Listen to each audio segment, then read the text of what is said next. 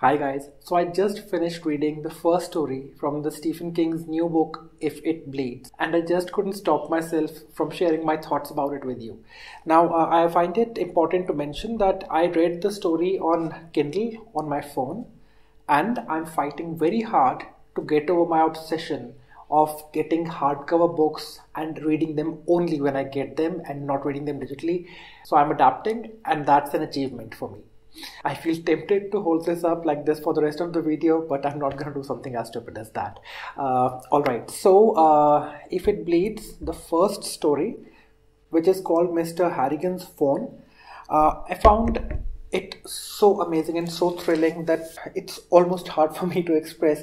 For the people who are Stephen King fans and who've been reading his recent books in the past, for them, one single line, it is typical Stephen King at his best. The story builds slowly, and then it creeps on you, and then it crawls on you, and then it really gets into your mind, and then it ends.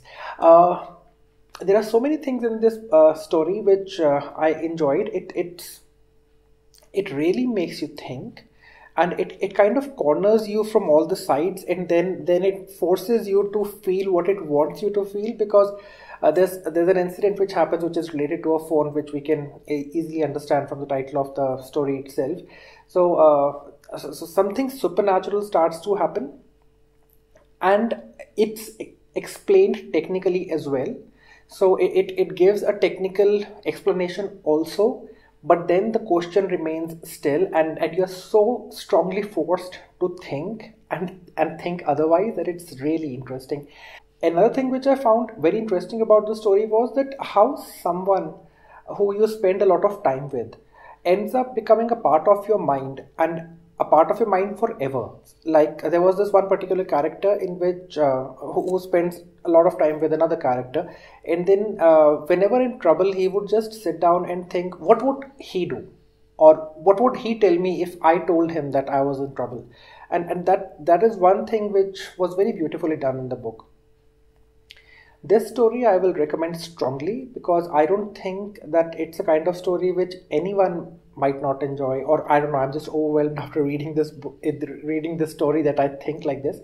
But it starts like a very normal story, and up till quite some length, nothing extraordinary or nothing supernatural happens, and you start to question, is this really Stephen King, and why did they label this book as horror? Because I don't see any horror in this, but then you get what you signed up for after a while.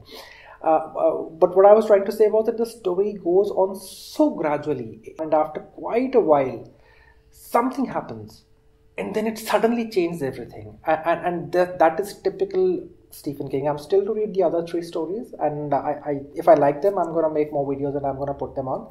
But this is one story which I have read and I have really enjoyed, and I highly recommend it. So pick it up and go through it and see for yourself how you like it. The best part is that in the Kindle sample, the complete first story is there already. So you don't even have to buy the book. You can just download the Kindle sample and you can read the story. And if you like the story, you can go ahead and buy the rest of the book, and then you can read the other stories as well. I hope you'll enjoy reading this wonderful story as much as I did. And if you want me to review any book, and if you want me to talk about any other story or any other book, feel free to leave a comment. I'll definitely take a look and pick it up if I can. Thank you.